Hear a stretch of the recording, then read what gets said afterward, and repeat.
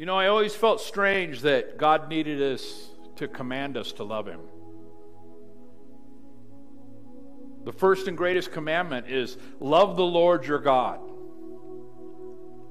So it kind of seems strange when we have free will, but yet God commands us to love him. But when you really look at it, God calls us to love him. He isn't commanding us to love him. He's commanding us to love him as our first love. In context, that's really what he's saying. He's not saying that we have to love him. He says that we need to be his first love. We need to be his primary love.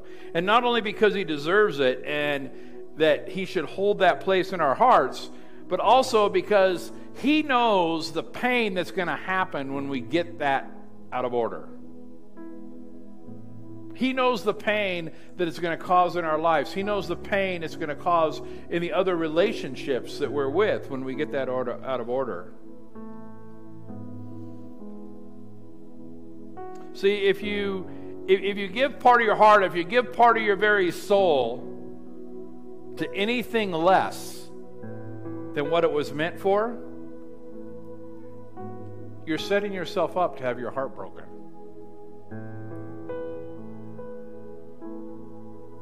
Doesn't that make sense? Because nobody's ever going to be able to come through in the same way God comes through for you. He's the only one that'll never leave you. He's the only one that'll never forsake you. See, the command isn't a command that you have to love him. The command is a command that's going to save you from disaster. It's just like the person standing out stopping traffic when there's an accident ahead. They're like, don't go this way, the bridge is out. Don't go this way, there's an accident. And they're standing out there, and they maybe are commanding, but they're not commanding just to be demanding. They're not commanding because they want to be in charge. They're commanding to keep you from a disaster. And that's what Jesus was saying the greatest commandment was. And you know what? Really, when you have that greatest commandment in order and you love the Lord your God with all your heart, then all those other things fall into place. That's why he says all the law hinges on that.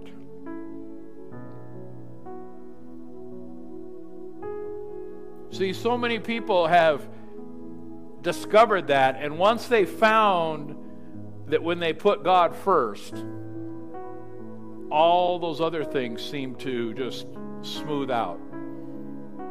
It isn't that it's like glass smooth, but I'll tell you, you don't have as many potholes, you don't have as many detours, you don't have as many heartbreaks, you don't have as many lines to wait in.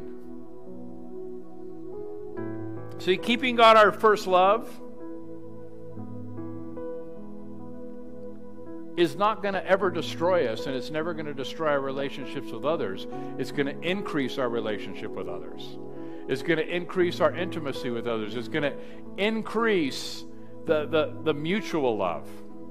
Is that when we get that right, when we do that, we're not going to be destroyed by when others fail to love us well. Because you got to admit, there are people that do very bad things to you and hurt you in different ways, but it isn't necessarily they hate you, they just don't know how to love you well. And sometimes they're doing the best they can, or sometimes they just do stupid things and they think they're only hurting themselves, so they're not looking at the ramifications of how it's going to spill out on everybody else.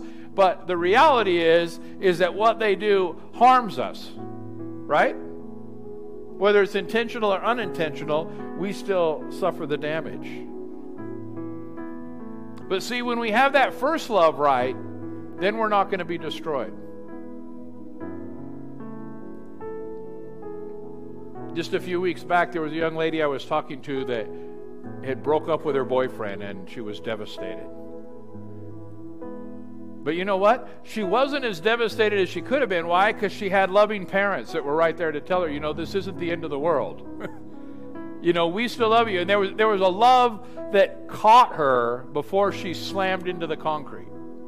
before she hit rock bottom. That there was another love there. There was a whole nother level of love that kept her from being totally destroyed. Yet, even though in her heart she was hurt, there was a whole nother level of love there that was able to keep her perspective on things and actually able to bring it back around full circle and use what the enemy meant for evil for good.